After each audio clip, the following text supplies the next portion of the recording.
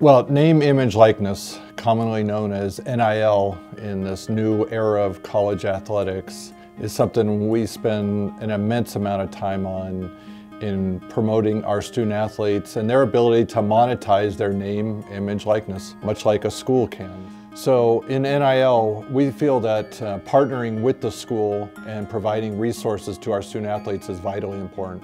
We obviously offer a number of different tools and resources in influencer, in our social media, our branding, and a lot of merchandise partnerships with a company called Brander.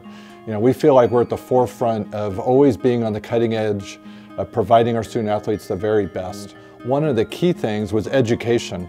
And education comes in many different ways, but one of the key ways is we created a minor with our Tobin College of Business. And so a student athlete can get a 13 credit minor that helps them be able to be the very best they can be in an NIL era. One of the things that's really emerged in NIL is the idea of a collective. It's another term that's out there, and what it means is a third party collecting funds to help student athletes, again, monetize their NIL.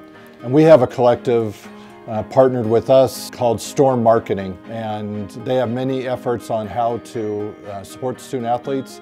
You can find all that information right on our own website at Red Storm Sports. How to support our student athletes: ticket buying, coming to games, joining the Red White Club, supporting our facility needs. All of that combines into making our department the very best it can be. I can tell you that in the last 2 years, this has changed dramatically, and it'll change dramatically again over the next 2 years. And so more participation, more interest, more finding out how I can help, helps the bigger picture and helps us attract the very best student athletes to attend St. John's.